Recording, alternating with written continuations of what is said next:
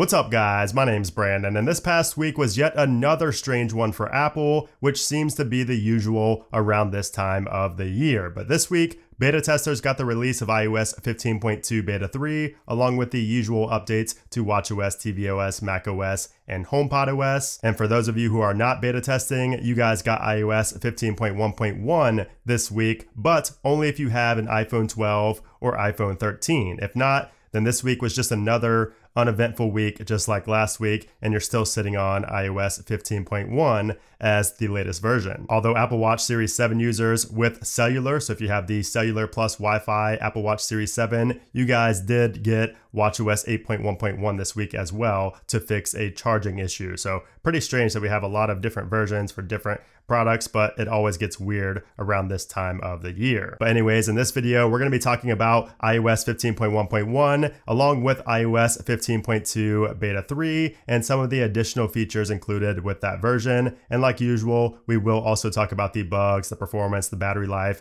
and when to expect the final release of iOS 15.2. All right, so let's start off with iOS 15.2 Beta 3 and some additional new features and changes found in the software that I did not cover in my initial What's New video. And the first one is actually a feature that has been requested and mentioned several times for the past literally like 2 or 3 years. And that is that we can now search inside of playlists in Apple Music. So if you go to one of our playlists here or any created playlist that you have from somebody else, you can now swipe down and you can search inside of that playlist. So this is something we've been waiting on for many years, and I'm surprised it took Apple this long. So if we search for something, let me just search for like Drake, for example. So not only can we search, but when we press play or shuffle, it will actually play or shuffle those specific songs by Drake. And we can scroll down here and see all the songs that are either by Drake or featuring Drake. And if I put another artist in there, you can see that it will search right away. And again, you can play or shuffle just based off of that artist. Or if you just want to see what songs you have from that artist in that playlist, or if you're looking for a playlist to add to your library and you wonder what songs they have from certain artists, you can now do that. So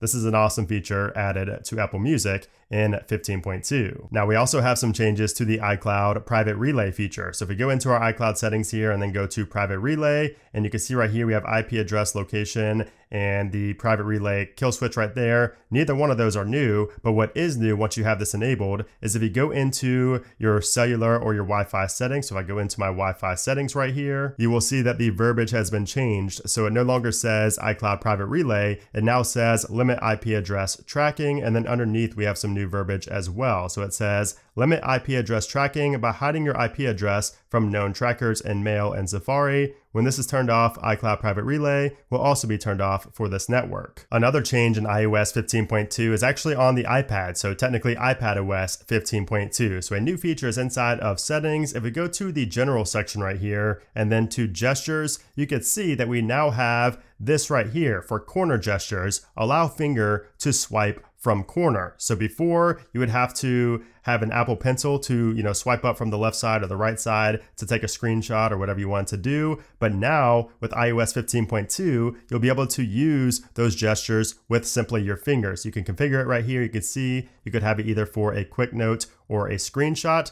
So maybe I could set one for each. So I'll do quick note in the right here. So now if I swipe up from the bottom left-hand corner here, you will see it can take a screenshot just like so. So a lot easier to take the screenshot right there. And then if I swipe up from the right, you can see it creates a little quick note right there. So this is extremely handy, especially if you do not have an Apple Pencil. Also in iOS 15.2, I talked about this in a previous video, but we have the option to do the hide my email feature straight from the Mail application now. And I'm not sure if this is new or not, but now on the to section right there, it just simply says hide my email. It doesn't show the email address or the contact anymore. It just says hide my email. And when you tap on that, you can see it pulls up that email address that you have right there, the fake email or the email that you have that you want to hide. So that's interesting here in iOS 15.2 as well. Also earlier this week, we did get a new AirPods 3 and AirPods Pro firmware update. So a new update for both of them. And this fixed a few things. So two of the really annoying bugs I had, really the only two annoying bugs I had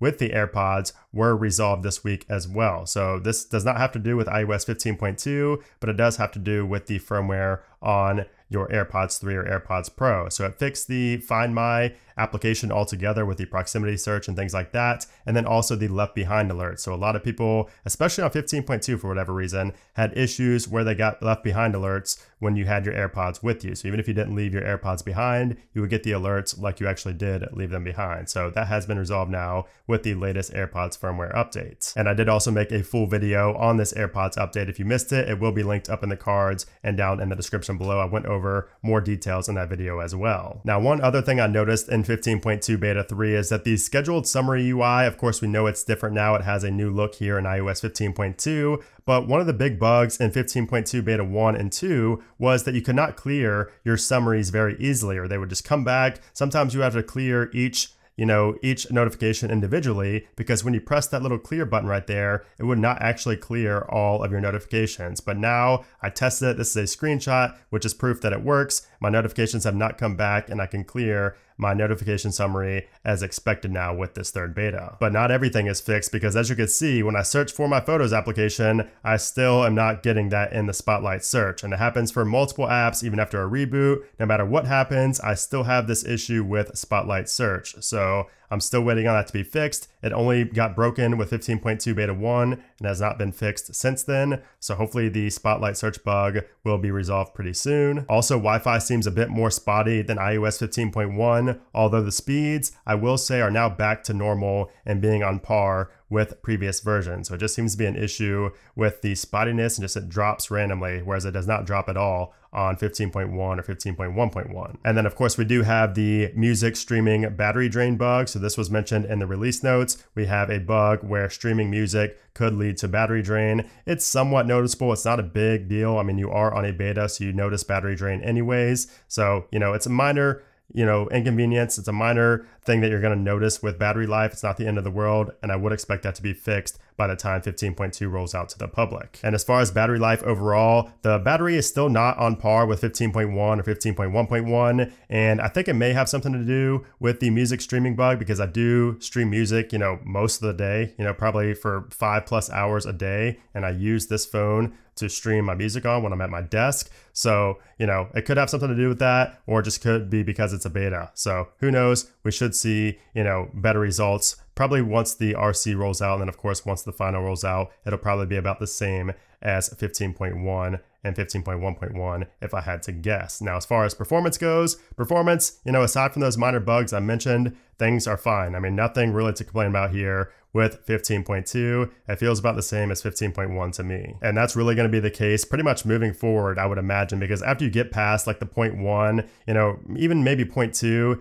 that's when things start to get really similar in terms of the performance. You're really not going to have too many issues aside from the bugs. Just raw performance is going to be about the same. The Geekbench scores will reflect that as well over the coming months. Now, as far as iOS 15.1.1, again, this was only released for the iPhone 12 and iPhone 13 models to fix a modem issue that would cause issues with phone calls, and many people even had issues where their phone calls would just constantly drop and say call failed. So that has been resolved here with 15.1.1. Nothing else, is in this update though. You're not expecting to see any new features or any new changes in this update. There's nothing changed with the performance or battery life, even after using it for a few days here on my 13 Pro. Really nothing different aside from that modem update on 15.1.1. And as far as iOS 15.1 goes, for those that are not on an iPhone 12 or 13, nothing has changed for me in the past week, and there's really nothing to talk about here. I mean, I've been covering 15.1 in these follow-up videos for a while, so you've already heard my thoughts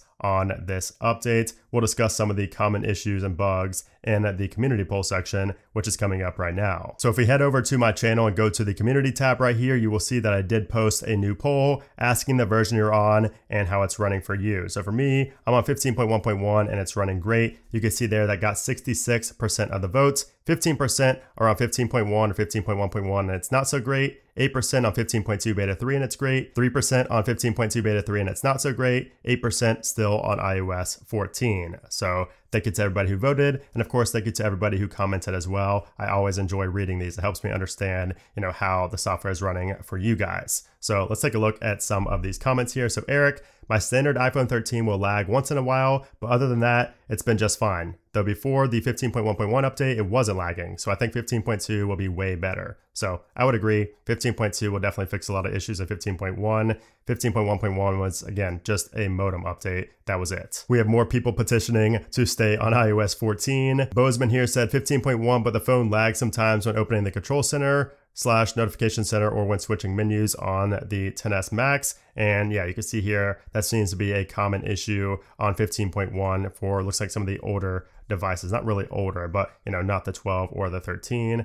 The 12 Pro has bad battery, 81%, and I still get nearly 2 days out of it on 15.1.1. So 81%. I hope that's not your battery health, because that's really bad. If you're not watching my, you're not watching my battery tips videos if you have 81% on your 12 Pro by now. But anyway, it's good to hear you are still getting good battery life on that. William here updated his 12 Pro to 15.1.1 and noticed a significant improvement to battery life. So that's pretty interesting. You really never know sometimes with these updates what that outcome will be. 15.1.1 has been great on my 13 Pro Max. I only had the device for 4 days and haven't had any call issues. So it's probably because you only had it, since that update came out. Waffle here is on 15.2 beta 3 on the iPhone 11 and the 2018 iPad Pro. Everything runs great and battery life is good, but the bug from iOS 13 where you can take a screenshot and you crop it / draw on it and it doesn't save your edits is back. So that's interesting. I've not run across that yet, but shout out to Waffle. Good member over there in the Discord server. Jack here is having issues on 15.1 where he's not getting notifications for the majority of apps. There seems to be no fix. Yeah, I mean, that seems to be an on and off bug for a while now, for like the past year. So not really sure what to tell you there because it sometimes happens to me as well, but definitely not on the majority of apps. It's usually only the messages application for me. Jonathan here is having issues with his notification center not letting him clear, notifications without respringing. Battery life has been consistent with 15.3 beta 2. So not sure how you're on 15.3 yet, but I think you mean 15.2 beta 2, but no major issues or nothing major, just annoying because I have 5 summaries that come through a day. So seems like some issues still going on with the notification center there. So I asked you guys to tell me about the CarPlay issues because I don't have a CarPlay vehicle. So thank you for telling me this, Ela Step. So he says lots of issues with CarPlay. Sound goes all the way up after using CarPlay. Google Maps does not update the UI, etc. And most importantly, auto brightness stopped working for me and nothing helps. So if you're having CarPlay, it seems like there are still issues here on 15.2 beta 3. So I would assume those will be resolved soon, but it seems like some people are still having issues, mainly to do with third-party applications. That's a couple of times now I've heard something related to Google Maps. I'm on 15.1.1 and for some reason FaceTime still crashes for me when I share the screen. But after I call them back, it's fine. So yeah, that's gonna be an issue with SharePlay. I mean, SharePlay is still pretty new, so you can't expect that to be perfect just yet. I'm sure bugs related to SharePlay and sharing your screen will be resolved completely in due time. On 15.2 beta 3, auto brightness is broken. Very annoying. HomePod Mini still buggy too, otherwise all good. Yeah, I'm still having issues with the handoff to HomePod and the HomePod Mini. That's been buggy ever since iOS 15.0. So not really, too hyped for a fix to come soon because it probably will not, regardless of how many times I report that. But yeah, auto brightness, I have heard some people talk about that as well. It's not an issue for me, but it does seem to be, not just you. Some people are also having issues with auto brightness after updating. 15.1 is okay, except for the podcast application. Making podcast playlists is seriously broken. So I've not tried to make a playlist in podcasts, so that's interesting. I'll look into that. But yeah, a lot of people are having issues with the podcast application still here on 15. Here's a new one. I'm currently on 15.1.1, and after this update, I can see there is some lag when opening AirPod Pro Bluetooth I button. So when you click the I on the Bluetooth settings to open up your settings for the AirPods, sometimes when watching YouTube videos, video sound plays, but video screen blacks out. Playing new video makes everything okay. So some issues with the YouTube app and some lag when opening up the AirPod menu right there in Bluetooth. So pretty interesting. So thank you again to everybody who did leave a comment and vote in this poll. I do appreciate it. It really does help everybody out here on the channel. All right, so now what's next for Apple? So next week is going to be the week of the 22nd. That is Thanksgiving week. I would expect Apple to release something early in the week because of course they're not going to be working on Thanksgiving Day, which is the 25th right here. I would not expect anything the day before or the day after either. So that leaves us with the 22nd and the 23rd. I can see see Apple pushing out an iOS 15.2 beta 4. Now this could be the RC build since we do have a B at the end of the build number here on beta 3, but I'm thinking this will be a beta 4. So we should see that early next week. There is the possibility of it coming, the next week on the week of the 29th just because of Thanksgiving, but I think Apple could release that next week, either on the 22nd or the 23rd. And then as far as the final release for iOS 15.2, I think that will come on the week of December 6th. Right here. So maybe on December 6th or 7th or 8th, somewhere around that time. It really depends on if we get that RC next week or, if that's beta 4 and then the RC the week after. So my guess is going to be the week of the 6th right now. But of course, as you guys know, things can change very quickly with Apple. So make sure you follow me on Twitter to stay up to date with everything Apple is doing. But anyways, guys, there you have it. Hope you guys enjoyed this video. Hope you guys enjoy these follow-up updates that I do every single weekend here on the channel. I know I find them informative, reading through you guys' comments. I hope you guys find them informative as well. But if you guys enjoyed this video, I would appreciate if you gave it a thumbs up. And of course, make sure to subscribe for a lot more iOS 15 coverage. But anyways, guys, thanks again for watching, and I'll see you soon.